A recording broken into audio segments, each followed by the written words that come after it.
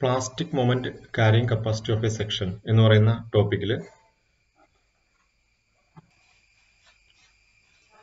Section modulus എന്ന് പറയുന്ന ഒരു ടേം ഉണ്ട്. പ്ലാസ്റ്റിക് സെക്ഷൻ മോഡുലസ് അത് റെപ്രസെന്റ് ചെയ്യുന്നത് ZP എന്നുള്ള ലെറ്റർ ഉപയോഗിച്ചിട്ടാണ്.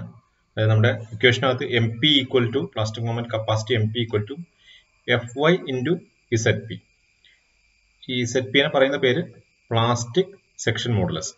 ഇത് ആക്ച്വലി ഒരു ക്രോസ് സെക്ഷൻ, ഒരു സ്റ്റീൽ ക്രോസ് സെക്ഷൻ നമുക്ക് കിട്ടിയിട്ടുണ്ടെങ്കിൽ അതൊരു ഐ സെക്ഷൻ ആയിക്കോട്ടെ, അതല്ലെങ്കിൽ അതൊരു ചാനൽ സെക്ഷൻ ആയിക്കോട്ടെ, അതല്ലെങ്കിൽ വെറുതെ ഒരു റെക്ടാംഗിൾ സെക്ഷൻ ആയിക്കോട്ടെ, വാട്ട് എവർ മേ ബി, ഒരു ക്രോസ് സെക്ഷൻ ഷേപ്പ് ഉണ്ടെങ്കിൽ ആ ക്രോസ് സെക്ഷൻ ഷേപ്പിന്റെ ഡയമെൻഷൻസ് യൂസ് ചെയ്തിട്ട് ഈ ഒരു വാല്യൂ കണ്ടുപിടിക്കാൻ സാധിക്കും. അതായത് ZP എന്നുള്ളത് ഒരു ജോമെട്രിക് പ്രോപ്പർട്ടിയാണ്. ഈ ജോമെട്രിക് പ്രോപ്പർട്ടീനെ ഈൽഡ് സ്ട്രെസ് കൊണ്ട് മൾട്ടിപ്ലൈ ചെയ്യുമ്പോൾ ഈ ഒരു ക്രോസ് സെക്ഷന്റെ plastic moment carrying capacity MP കിട്ടും. അതായത് ഈ ക്രോസ് സെക്ഷന് എത്രമാത്രം മൊമെന്റ് അതിന്റെ പ്ലാസ്റ്റിക് സ്റ്റേജിൽ ക്യാരി ചെയ്യാൻ പറ്റും എന്നുള്ള വാല്യൂ കിട്ടും. So ZP is very important parameter. അപ്പൊ അതെങ്ങനെ കണ്ടുപിടിക്കാം എന്നുള്ളതാണ് ഇന്ന് ഡിസ്കസ് ചെയ്യാൻ പോകുന്നത്. ഒരു ക്വസ്റ്റ്യൻ പേപ്പറിലുള്ള ക്വസ്റ്റ്യൻ ആണ്. Question number A. Determine the plastic moment capacity and plastic section modulus of a rectangular beam section of size B into D about Z axis. ഇതിൽ രണ്ട് കാര്യങ്ങളാണ് പറഞ്ഞിരിക്കുന്നത്. 7 മാർക്കാണ് ടോട്ടൽ ഉള്ളത്. പ്ലാസ്റ്റിക് മൊമെന്റ് കാരിയിങ് കപ്പാസിറ്റിയും കണ്ടുപിടിക്കണം, അതുപോലെ plastic section മോഡുലസും കണ്ടുപിടിക്കണം. That is MP and ZP. അപ്പൊ ഇതിന്റെ ക്രോസ് സെക്ഷൻ തന്നിരിക്കുന്നത് ഒരു rectangular cross section having size B into D. പിന്നെ ഏത് ആക്സിസിലാണ് വേണ്ടതെന്നുള്ളതിനകത്ത് പറഞ്ഞിട്ടുണ്ട് Z ആക്സിസ് എന്നാണ് പറഞ്ഞിരിക്കുന്നത്. സോ Z ആക്സിസ് എന്നുള്ളതാണ് ഏത് ആക്സിസ് ആണെന്നുള്ളത് നമുക്ക് ക്ലിയർ അല്ല. സോ അത് ഹൊറിസോണ്ടൽ ആക്സിസ് ആണ് എന്നുള്ള അസംഷനിൽ മുന്നോട്ട് പോകാവുന്നതാണ്. അപ്പോൾ പറഞ്ഞിരിക്കുന്നത് റെക്ടാംഗുലർ സെക്ഷൻ, ഇതാണ് ഇതിന്റെ ക്രോസ് സെക്ഷൻ. അതായത് നമ്മളൊരു ബീമായിട്ട്, ഒരു സിംപ്ലി സപ്പോർട്ടഡ് ബീമായിട്ടൊരു ക്രോസ് സെക്ഷൻ, ഒരു ഈ റെക്ടാംഗിൾ ഷേപ്പിലുള്ള ഒരു ക്രോസ് സെക്ഷനുള്ള ഒരു ബീം ഉപയോഗിക്കുകയാണെങ്കിൽ അതിന്റെ സ്പാൻ ഇപ്പോൾ എല്ലാം ഇവിടെ കാണിച്ചിരിക്കുന്നത്. അതായത് ഒരു എഡിൽ ഒരു സപ്പോർട്ടും മറ്റേ സൈഡിൽ മറ്റൊരു സപ്പോർട്ടും ആണെങ്കിൽ ഇതൊരു സിംപ്ലി സപ്പോർട്ടഡ് ബീമാണെന്ന് നമുക്ക് അറിയാം. ഈ ബീമിന്റെ ക്രോസ് സെക്ഷൻ റെക്ടാംഗിൾ ഷേപ്പാണ്. അങ്ങനെ റെക്ടാംഗിൾ ഷേപ്പുള്ള ക്രോസ് സെക്ഷന്റെ വിഡ്ത്ത് ബിയും ഡെപ്ത് ഡിയും ആണെങ്കിൽ ആ ഒരു ക്രോസ് സെക്ഷനാണ് ഇവിടെ വരച്ചിരിക്കുന്നത്. ഈ ക്രോസ് സെക്ഷന്റെ എത്ര മൊമെന്റ് ഇതിന് ക്യാരി ചെയ്യാൻ പറ്റും, സ്റ്റീൽ കൊണ്ടാണ് ഉണ്ടാക്കിയിരിക്കുന്നത്. അപ്പോൾ ഇതിന് എത്ര മൊമെന്റ് ഇതിന് ക്യാരി ചെയ്യാൻ പറ്റും, അതുപോലെ ഇതിന്റെ section modulus, plastic section modulus എന്താണ്, plastic moment capacity MP and ZP, ഇത് രണ്ടും കണ്ടുപിടിക്കാനാണ് പറഞ്ഞിരിക്കുന്നത്.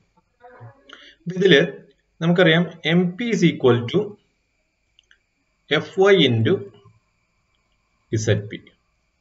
FY എന്ന് പറഞ്ഞാൽ ഈ ബീമിന്റെ ഈൽഡ് സ്ട്രെങ്ത് ആണ്. അപ്പോൾ FY എന്നുള്ള ടേം കോൺസ്റ്റന്റ് ആണ്. അപ്പോൾ മൈൽഡ് സ്റ്റീൽ ഉപയോഗിച്ചിട്ടാണ് ഈ സ്റ്റീൽ ബീം ഉണ്ടാക്കിയിരിക്കുന്നതെങ്കിൽ FYയുടെ വാല്യൂ നമുക്കറിയാം 250 Nm² ആണ്. അത് കോൺസ്റ്റന്റ് ആണ്. അത് ഓരോ ബീം അനുസരിച്ച് മാറില്ല. അത് ഒരു മെറ്റീരിയൽ പ്രോപ്പർട്ടി ആണ്. സോ MP കണ്ടുപിടിക്കാനായിട്ട് വേറൊരു അൺനോൺ പാരാമീറ്റർ ആവശ്യമുള്ളത് ZP ആണ്. അപ്പോൾ ZP ബേസിക്കലി കണ്ടുപിടിച്ചു കഴിഞ്ഞാൽ രണ്ട് വാല്യൂസും അത് കംപ്ലീറ്റ് മാർക്ക് നിങ്ങൾക്ക് കിട്ടും. ZP കണ്ടുപിടിക്കണമെങ്കിൽ അപ്പോൾ അത് ഏത് ആക്സിസിന് എബൌട്ട് ആയിട്ടാണ് എന്നുള്ളത് അറിഞ്ഞിരിക്കണം. അപ്പോൾ നമുക്കിവിടെ ഒരു ക്രോസ് സെക്ഷനിൽ രണ്ട് ആക്സിസ് ആണ് ഉള്ളത്. ഒന്ന് ഇതിന്റെ ഹൊറിസോണ്ടൽ ആക്സിസും രണ്ടാമത്തേത് വെർട്ടിക്കൽ ആക്സിസും, വെർട്ടിക്കൽ ഡയറക്ഷനിലുള്ള. അപ്പോൾ സാധാരണഗതിയിൽ ഒരു ബീം എന്ന് പറഞ്ഞാൽ അതിന്റെ ഹൊറിസോണ്ടൽ ആക്സിസ് ആണ് അതിന്റെ മെയിൻ ആക്സിസ് അല്ലെങ്കിൽ മേജർ ആക്സിസ്. ബെൻഡിങ് സംഭവിക്കുന്നത് ഹൊറിസോണ്ടൽ ആക്സിസിന് എബൌട്ട് ആയിട്ടാണ്. അപ്പൊ അതുകൊണ്ട് തന്നെ അതാണ് നമുക്ക് ആക്സിസ് ആയിട്ട് എടുക്കേണ്ടത്. തന്നിരിക്കുന്ന Z ആക്സിസ് എന്ന് പറയുന്നത് ഈ ഒരു ഹൊറിസോണ്ടൽ ആക്സിസ് ആയിരിക്കണം. അപ്പൊ ഇതിന് എബൌട്ട് ആയിട്ടുള്ള ZP ആണ് കണ്ടുപിടിക്കേണ്ടത്. അപ്പൊ ഏത് സെക്ഷന്റെ ZP കണ്ടുപിടിക്കണമെങ്കിൽ ഇതിലെ ഫസ്റ്റ് പ്രൊസീജിയർ എന്ന് പറഞ്ഞാൽ, ഫസ്റ്റ് സ്റ്റെപ്പ് എന്ന് പറഞ്ഞാൽ ഈ ഒരു ക്രോസ് സെക്ഷന്റെ ഈക്വൽ ഏരിയ ആക്സിസ് കണ്ടുപിടിക്കുക എന്നുള്ളതാണ്. Equal area axis. Equal area axis എന്ന് പറഞ്ഞാൽ നമുക്കറിയാം ഇതിന്റെ ടോട്ടൽ ക്രോസ് സെക്ഷണൽ ഏരിയ അതിന്റെ പകുതി കൂടെ പാസ് ചെയ്യുന്ന ആക്സിസ് അതിനാണ് ഈക്വൽ ഏരിയ ആക്സിസ് എന്ന് പറയുന്നത്. അതായത് ആ ആക്സിസിന്റെ മുകളിലുള്ള ഏരിയയും ക്രോസ് സെക്ഷണൽ ഏരിയയും താഴെയുള്ള ക്രോസ് സെക്ഷണൽ ഏരിയയും ഈക്വൽ ആയിരിക്കും. അത് ടോട്ടൽ ക്രോസ് സെക്ഷണൽ ഏരിയയുടെ പകുതി ആയിരിക്കും. അതായത് ഞാൻ ഇങ്ങനെ ഒരു വെറുതെ ഒരു ലൈൻ വരച്ചിട്ട് അതിന് മുകളിലുള്ള ഏരിയ കണ്ടുപിടിക്കുകയാണെങ്കിൽ അത് ആ ഏരിയ തന്നെ ആയിരിക്കണം ഇവിടെ താഴെ വരച്ചിരിക്കുന്ന ഈ ആക്സിന് താഴെ വരച്ചിരിക്കുന്ന ഏരിയ. രണ്ട് ഏരിയയും ഈക്വൽ ആയിരിക്കണം. ഈ രണ്ട് ഏരിയയും കൂടി കൂട്ടിക്കഴിഞ്ഞാൽ നമുക്ക് ടോട്ടൽ ക്രോസ് സെക്ഷണൽ ഏരിയ കിട്ടണം. അങ്ങനെയുള്ള ആക്സിസിനെയാണ് ഈക്വൽ ഏരിയ ആക്സിസ് എന്ന് പറയുന്നത്. ഞാനത് ഈക്വൽ ഏരിയ ആക്സിസ് എന്ന് ഷോർട്ടായിട്ട് ഇവിടെ എഴുതി. അപ്പൊ ഇത് ലൊക്കേറ്റ് ചെയ്യണം. ഇത് എവിടെയാണ് വരുന്നതെന്നുള്ളത് ലൊക്കേറ്റ് ചെയ്യണം. എന്നാൽ മാത്രമേ നമുക്ക് ZP കണ്ടുപിടിക്കാൻ സാധിക്കുകയുള്ളൂ. അപ്പൊ ഇത് റെക്ടാങ്കുലർ സെക്ഷന് വളരെ എളുപ്പമാണ്. നമുക്ക് ഇത് വരുന്നത് ഈ ടോട്ടൽ ഡിസ്റ്റൻസ് എന്ന് പറഞ്ഞാൽ ടോട്ടൽ ഹൈറ്റ് എന്ന് പറഞ്ഞാൽ സ്മോൾ d ആണ്. അപ്പൊ തീർച്ചയായിട്ടും അതിന്റെ പകുതി ഏരിയ എന്ന് പറഞ്ഞാൽ d/2 ഡിസ്റ്റൻസിലായിരിക്കും. അതായത് ഈക്വൽ ഏരിയ ആക്സിൽ നിന്ന് ഏറ്റവും ടോപ്പിലേക്കുള്ള ഡിസ്റ്റൻസ് d/2 ആയിരിക്കും. അതുപോലെ അതിന്റെ ബോട്ടത്തിലേക്കുള്ള ഡിസ്റ്റൻസും അതും d/2 തന്നെയായിരിക്കും. നേരെ പകുതിയിലാണ് ഈക്വൽ ഏരിയ ആക്സിസ് വരിക.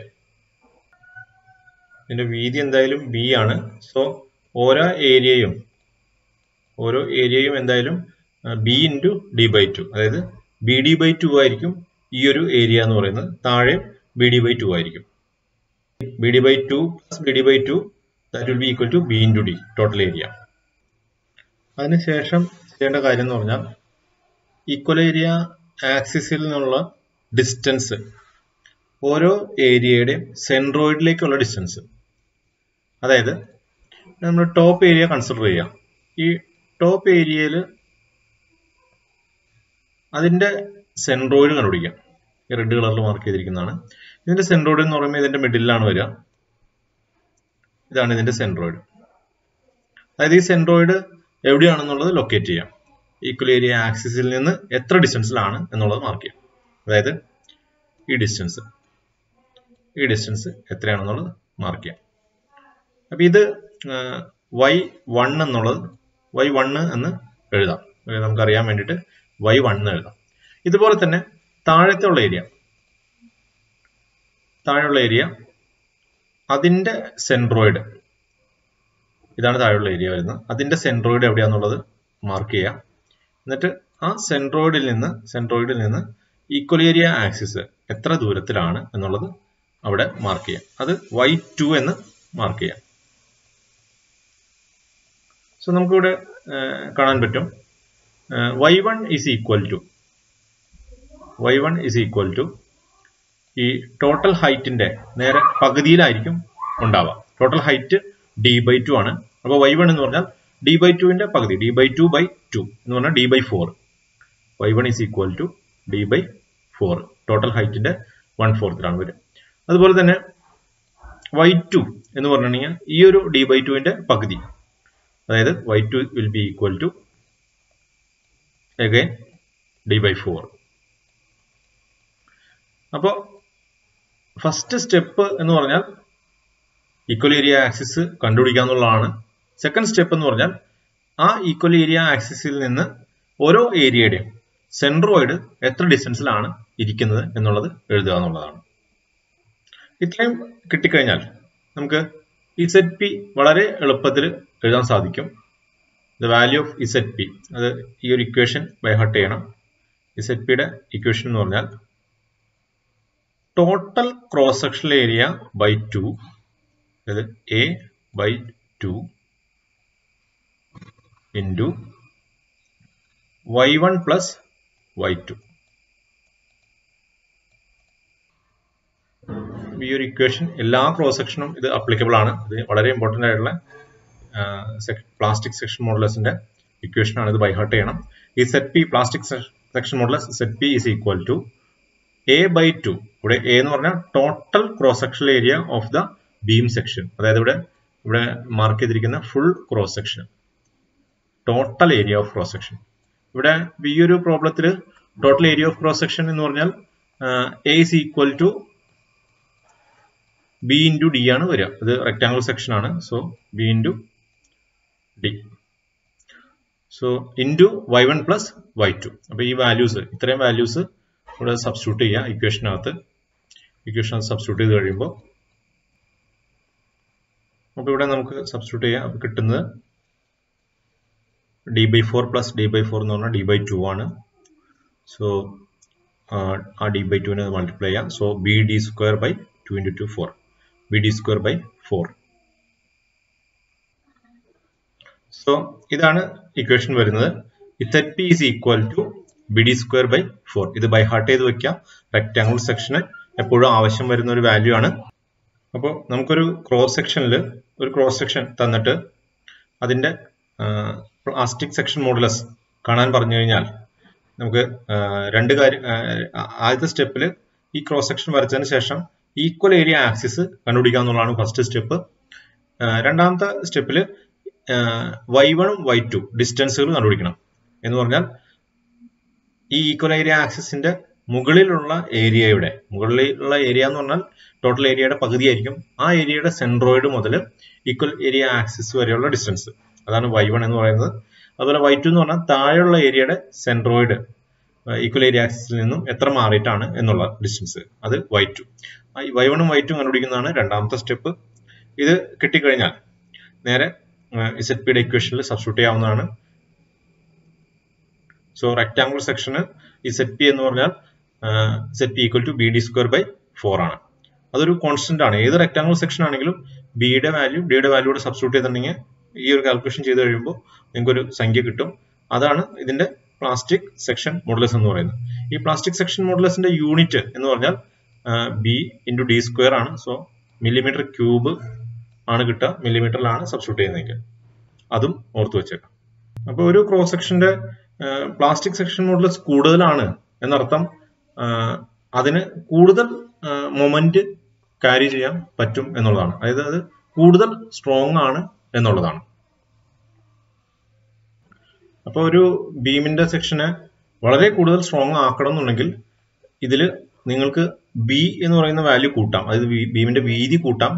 വീതി കൂട്ടിക്കഴിഞ്ഞാൽ ZP കൂടും. അങ്ങനെ മൊമെന്റ് ക്യാരിങ് കപ്പാസിറ്റി കൂടും. അതല്ലെങ്കിൽ ഡെപ്ത് കൂട്ടാം. ഡി കൂട്ടിക്കഴിഞ്ഞാൽ ഡിയുടെ സ്ക്വയർ ആയിട്ട് ഇതിന്റെ സ്ട്രെങ്ത് കൂടും. അപ്പോൾ ഇതിൽ ഈ ബിയിലും ഡിയിലും വെച്ചാൽ ഏത് ആണ് കൂട്ടിയാലാണ് കൂടുതൽ ഇഫക്റ്റീവ് അല്ലെങ്കിൽ കൂടുതൽ നന്നാവുക, ഏത് കൂട്ടിയാണെന്ന് ചോദിച്ചാൽ തീർച്ചയായും നമുക്ക് പറയാൻ പറ്റും ഡിയുടെ സ്ക്വയർ ഉള്ളതുകൊണ്ട് ഡെപ്ത് ഡി കൂട്ടിയാലാണ് വളരെ പെട്ടെന്ന് തന്നെ ഇതിന് കൂടുതൽ സ്ട്രെങ്ത് അച്ചീവ് ചെയ്യാൻ പറ്റുക. ബിയിനേക്കാളും കൂടുതൽ സ്ട്രെങ്തിനെ ഇൻഫ്ലുവൻസ് ചെയ്യുന്ന വാല്യൂ ഡെപ്ത് ആണ് ഏത് ബീമിനും. അതുകൊണ്ട് നമ്മൾ എപ്പോഴും പറയാറുണ്ട് ഒരു ബീമിനെ സംബന്ധിച്ച്, അത് സ്റ്റീൽ ബീം ആയിക്കോട്ടെ അല്ലെങ്കിൽ കോൺക്രീറ്റിന്റെ ബീം ആയിക്കോട്ടെ, വീതി കൂട്ടുന്നത് അത്ര ഇഫക്റ്റീവ് ആയിരിക്കില്ല. ബീമിന്റെ ഡെപ്ത് എത്രയും കൂട്ടാൻ പറ്റുന്നു അത്രയും കൂട്ടിക്കഴിഞ്ഞാൽ വളരെ സ്ട്രോങ് ആയിട്ട് മാറും. ഇനി ഈ ക്വസ്റ്റ്യനിൽ പറഞ്ഞിരിക്കുന്ന രണ്ടാമത്തെ കാര്യം ഇതിന്റെ MP plastic moment carrying capacity കണ്ടുപിടിക്കാനാണ്. അപ്പോൾ ZP കിട്ടിക്കഴിഞ്ഞാൽ MP കണ്ടുപിടിക്കണമെങ്കിൽ വളരെ ഈസിയാണ്. MP ഈസ് ഈക്വൽ ടു നേരത്തെ പറഞ്ഞ ഇക്വേഷൻ ZP കിട്ടിയ ZP into FY yield strength. അപ്പോൾ ZPക്ക് ഇവിടെ സബ്സ്റ്റിറ്റ്യൂട്ട് ചെയ്യാം. bd square by 4 into FY. That will be the MP value. അത് അണ്ടർലൈൻ ചെയ്തിട്ടുണ്ടെങ്കിൽ ആ ഒരു പാർട്ടിന്റെ മാർക്കും നിങ്ങൾക്ക് കിട്ടും. അപ്പോൾ ഇത്രയുമാണ് ഈ ഒരു പ്രോബ്ലം.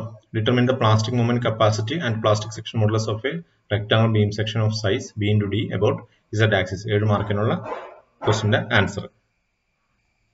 അപ്പോൾ ഒരു rectangle cross section B and D size ഉള്ളതാണെങ്കിൽ ഇതിന്റെ plastic section modulus ZP bd square by 4 ആണ്. ഇത് ബൈ ഹാർട്ട് ചെയ്ത് വെക്കാം. അതുപോലെ ഇതേ സെക്ഷന്റെ ഇലാസ്റ്റിക് സെക്ഷൻ മോഡുലസ് ZE. നമുക്ക് ഇലാസ്റ്റിക് കാൽക്കുലേഷനിലൊക്കെ ഇലാസ്റ്റിക് സെക്ഷൻ മോഡുലസ് ആണ് യൂസ് ചെയ്യേണ്ടി വരിക. Plastic അനാലിസിസിലാണ് plastic section modulus use ചെയ്യേണ്ടതായിട്ട് വരിക. ZEയുടെ വാല്യൂ നമ്മൾ ഓൾറെഡി പഠിച്ചിട്ടുള്ളതാണ്. അത് സാധാരണഗതിയിൽ ZE എന്ന് അല്ലെങ്കിൽ വെറും Z എന്നാണ് റെപ്രസെന്റ് ചെയ്യാറ്.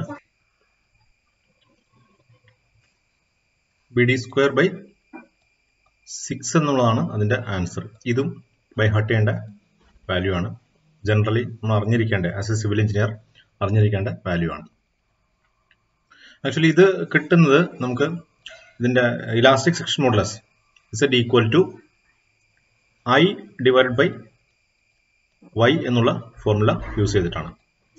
ഇവിടെ I എന്ന് പറഞ്ഞാൽ moment of inertia of the cross section. അപ്പോൾ റെക്ടാംഗിൾ ക്രോസ് സെക്ഷന്റെ ഐ എന്ന് പറഞ്ഞാൽ നമുക്കറിയാം BD³/12 ആണ്. അത് ക്യൂബാണ് വരുന്നത്. BD³/12 ആണ് റെക്ടാംഗിൾ ക്രോസ് സെക്ഷന്റെ ഐയുടെ വാല്യൂ. ഡിവൈഡഡ് ബൈ y എന്ന് പറഞ്ഞാൽ